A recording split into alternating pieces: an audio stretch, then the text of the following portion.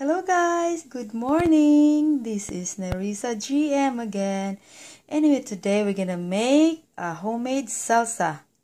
Delicious salsa for generations to come, guys. So, masarap ito, simple lang at gusto talaga ito ng mga bata. So, ito yung mga ingredients, lime at onions, and then pepper, ground pepper, of course, salt, and cilantro, fresh cilantro. Ikakat natin ito lahat, hugasan, tapos hiwa-hiwain, cut into small pieces. Some people do it like they have to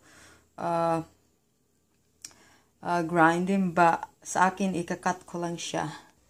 And of course, the fresh tomatoes from my garden. So, ito sila, may maliit, may malaki, galing sa garden. So, just finished washing these tomatoes at hiwa-hiwain natin. And then, we have to remove the seeds.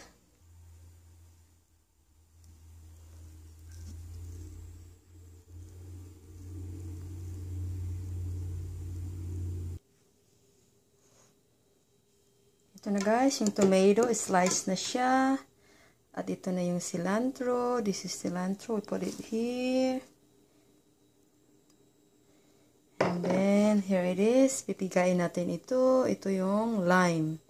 So, I use 3 limes. Tsatsambahin nyo lang kung gaano karami yung tomato nyo. And then, I have the sliced onions. Onion is good for you guys. Para hindi magkasakit na mga sipon, ubo. Maganda yung onions. Tsaka lagyan ko ng pepper. Black pepper and salt. Yun lang siya. At saka, ihalo-halo mo lang. Ihalo mo lang sila lahat. At pipigain ko yung, yung lime. At saka, yun lang. Ihalo natin ito. Ito na guys. Here it is. It's done. Ito na yung done product. Ang sarap-sarap. Ang sarap ng homemade salsa guys. Lagay ko na ito sa nito sa garapon. Ito. I put it over here. So, I think maybe 1½ teaspoon of salt and then 1½ teaspoon of black pepper. So, itsamba-tsamba yun lang. Ang sarap, guys.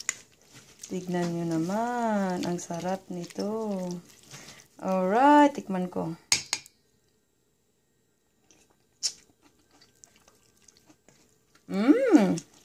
Good.